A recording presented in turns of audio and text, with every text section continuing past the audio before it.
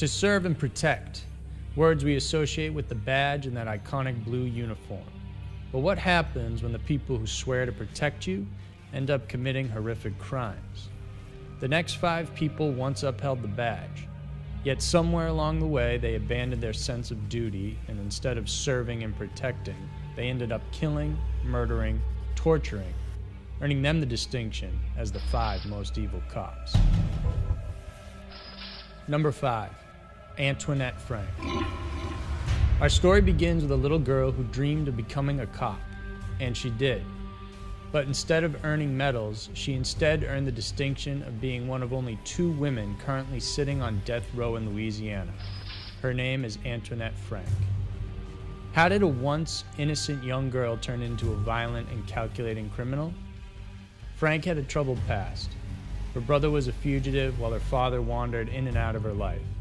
Despite her struggles, she filed an application to become an officer at the New Orleans Police Department in 1993 at the age of 24. Frank lied in parts of her application and failed 2 psychiatric tests.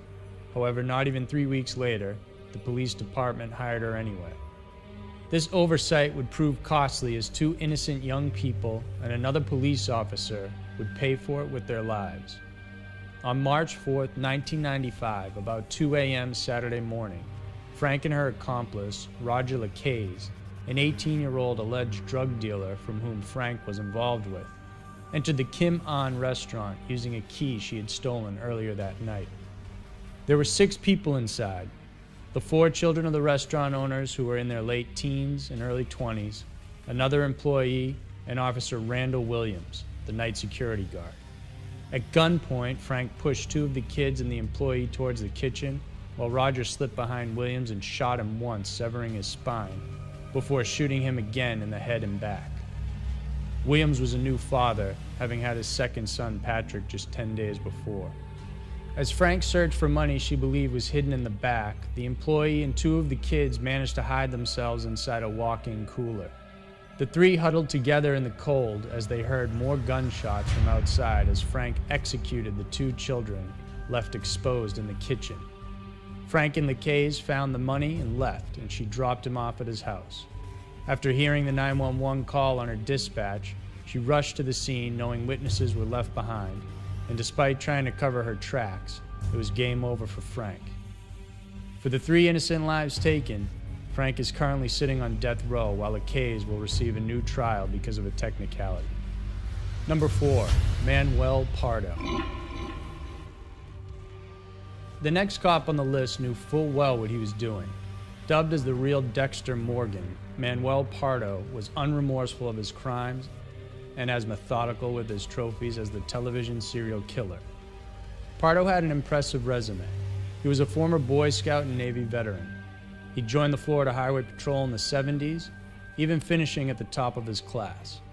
However, he was hiding a disturbed psyche, which showed through in the cracks. Pardo was working in the police department in Sweetwater, a small, quiet town in Miami-Dade County. After 4 years and an assault charge, he was fired when he went to the Bahamas to testify for a colleague and was found to have lied in court. These incidents, however, were minor when compared to what Pardo would do next. In 1986, something snapped, and Pardo went on a 92-day killing spree. In total, he killed 6 men and 3 women in the name of getting rid of vermin. Perhaps the most disturbing thing about this is that Pardo did not show any remorse for his actions. As he stated, all 9 victims were drug dealers and deserved to die. Manuel Pardo was killed by lethal injection on December 11, 2012. Number 3, Craig Payer. Craig Payer secures a slot in infamy as the only California Highway Patrol officer to be convicted of murder while on active duty. 2 days after Christmas, off the Mercy Road exit ramp at Interstate 15, the body of 20-year-old Cara Knott was found. Her face had been bludgeoned and she had been strangled. No one knows for sure what happened on the night of December 27, 1986. It is believed Payer followed Cara after seeing her at a Chevron station while she was on her way home.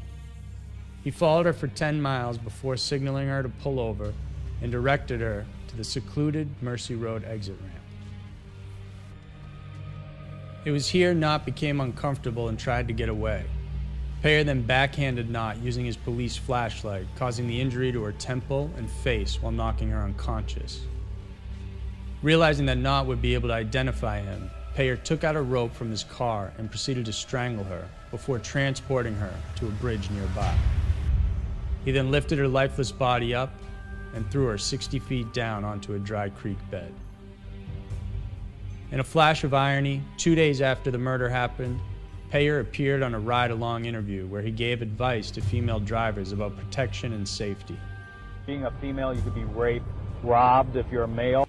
This also proved to be his downfall, as the calls started pouring in of women in similar age and looks as Cara, saying that Officer Payer, the man in the video, had stopped them on the same ramp.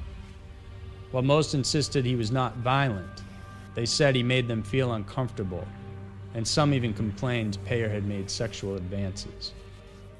The story of the 13-year veteran patrolman had started to crumble after forensic evidence, notably a distinctive gold fiber from his police patch, was found in Cara Knott's body. 21 days after Cara's body was found under the bridge, Greg Payer would be arrested for the murder. Currently, Payer sits in jail serving his 25 years to life sentence. He has tried twice to apply for parole in 2008 and 2012. Both were denied. He will be eligible again in 2027. Up to this day, Payer maintains his innocence, but refuses to provide a DNA sample to possibly exonerate him, if he is indeed innocent as he claims.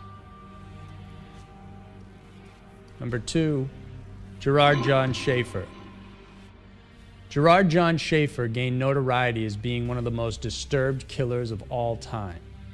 His story begins at Stuart, Florida on July 21st, 1972, when 18-year-old Pamela Sue Wells and 17-year-old Nancy Ellen Trotter thumbed for a ride.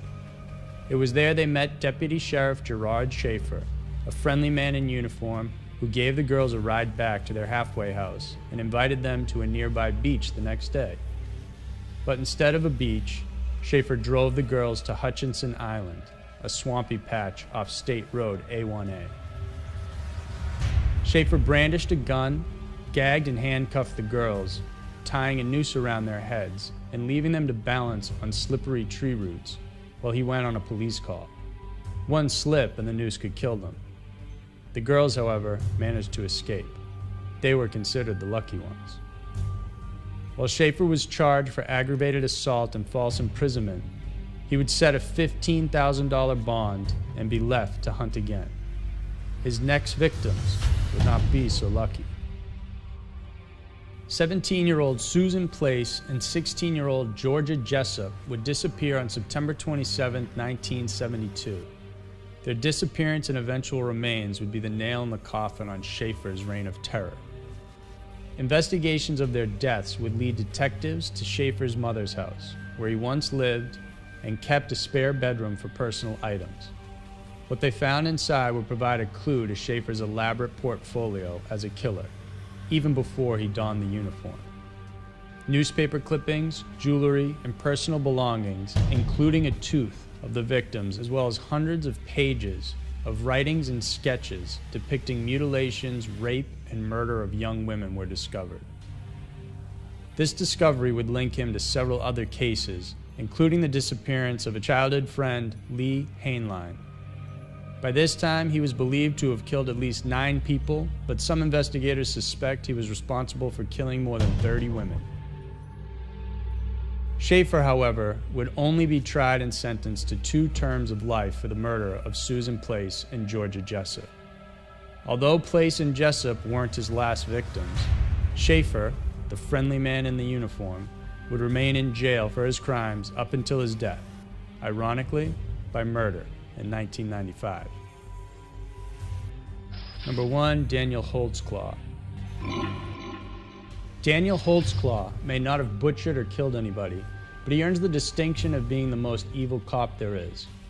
A former member of the Oklahoma City Police Department, Holtzclaw was once a linebacker for Eastern Michigan University. He unsuccessfully went after the NFL and became a police officer instead. What makes his case so disturbing was that he was calculating in his crimes. He would pick his victims from the same poor black neighborhood, knowing full well his position as a cop would be viewed as authority. He also knew that even if his victims spoke up, their credibility would be questioned. All of his victims were women of color, most of whom had previous criminal records and ranged from the ages of 17, the youngest, to over 50 years old. Holtzclaw's modus operandi was to run a background check against the women, picking the ones with warrants and outstanding criminal records, then blackmailing and coercing them to perform sexual acts. On June 18, 2014, he made a serious mistake by pulling a traffic stop on 57-year-old Janie Legions. She was not from the same neighborhood and profile he targeted. The officer forced her to perform oral sex despite her begging him to stop. After the incidents, Legion filed a police report and Holtzclaw was arrested on the same day. Investigations began and detectives were able to bring 13 women to testify against Holtzclaw.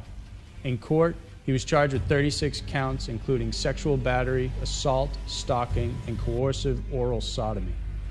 On December 10, 2015, he was found guilty on 18 counts, and he will now be serving a consecutive 263-year jail sentence as a result. So that was 5 of the most evil cops to ever wear a badge. While we may never understand why they did what they did, one thing to remember is that despite wearing that blue uniform, none of these people were above the law. Let us know what you think of these psychos in the comments below. And if you want more scary mysteries to come your way each week, remember to subscribe to our channel, and thanks for tuning in.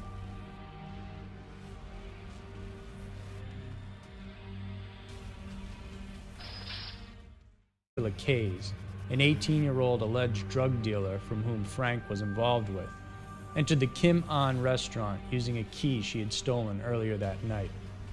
There were 6 people inside, the 4 children of the restaurant owners who were in their late teens and early 20s, another employee, and Officer Randall Williams, the night security guard. At gunpoint, Frank pushed 2 of the kids and the employee towards the kitchen. Somewhere along the way, they abandoned their sense of duty, and instead of serving and protecting, they ended up killing, murdering, torturing, earning them the distinction as the 5 most evil cops. Number 5, Antoinette Frank. Our story begins with a little girl who dreamed of becoming a cop, and she did. But instead of earning medals, she instead earned the distinction at the age of 24. Frank lied in parts of her application and failed 2 psychiatric tests. However, not even 3 weeks later, the police department hired her anyway. This oversight would prove costly as 2 innocent young people and another police officer would pay for it with their lives. On March 4, 1995, about 2 a.m. Saturday morning, Frank and her accomplice, Roger,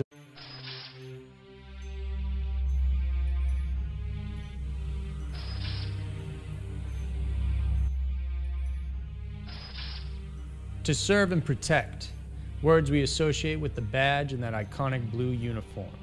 But what happens when the people who swear to protect you end up committing horrific crimes?